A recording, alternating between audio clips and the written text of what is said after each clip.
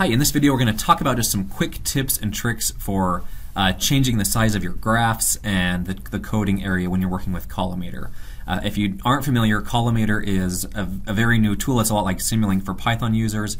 It's great for doing dynamic simulation of physical systems. I've got a lot of lecture videos both before and after this one showing you a lot of the features and how do you do fairly complex simulations of various different systems. Collimator makes it really easy to do those. So first of all, what I'm going to do, I'm just going to pull up a Google Chrome browser. This is my browser of choice. It works with other browsers.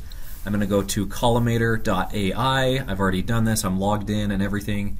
First brings me to my projects. Once I go into my first project, I can go in here to look at the various models. I'm going to start here from this Lecture 4 model. So again, in a previous video, we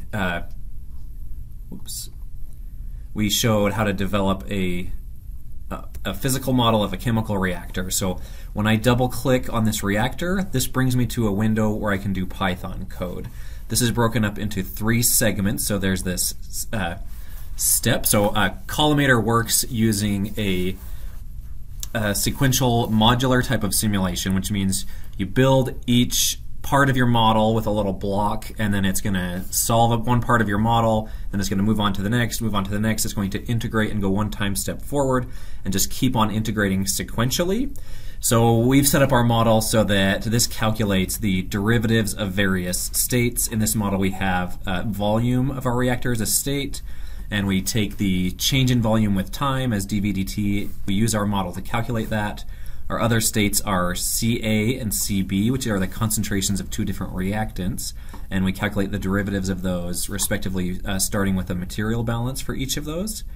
So what happens is each integration step within Collimator is you have to run this code. It calculates the derivatives of your state variables with time.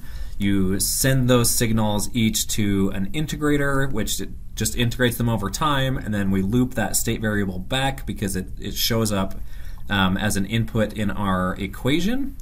So each time that this happens, this step section of our code is executing, and this is primarily where I'm building most of the complexity of my models.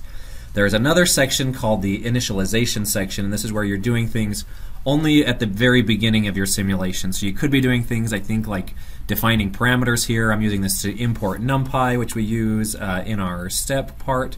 And then finalize, this is where you can do post-processing. After your model has run, this section is used to do some final calculations just at the end. And I actually have never used this section.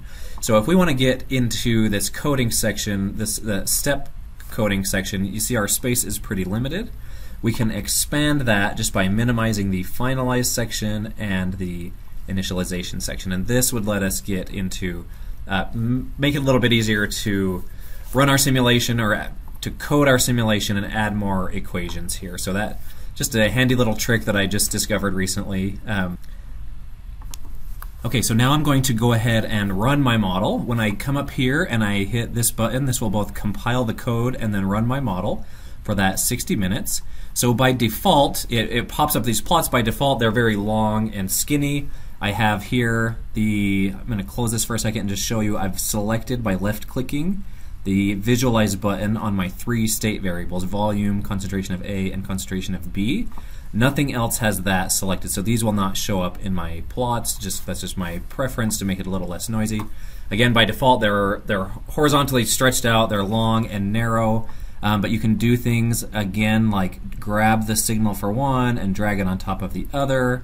You can also make the plots go side by side. So I'm going to do this here. I'm going to make these 2 side-by-side plots, and you can actually stretch them out vertically now too to make them more square, and this makes it handier to read the data if you need to. So I just I go below each plot, I scroll down until this very bottom little sliver of the plot is highlighted, and then I left-click and hold, and then you can change the vertical height of each of these plots. So you can certainly zoom here by clicking on the zoom button, zoom in. You can come back here to reset it. There If you want to save the plots, one thing you can do is right-click and go to Copy Image. Then I can go to a Word document or a PowerPoint presentation. I can copy it in there.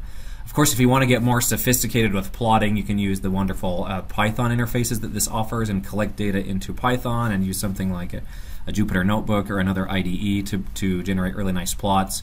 Or you can come here to this button to download the simulation results, and that'll download everything that you want into a CSV file.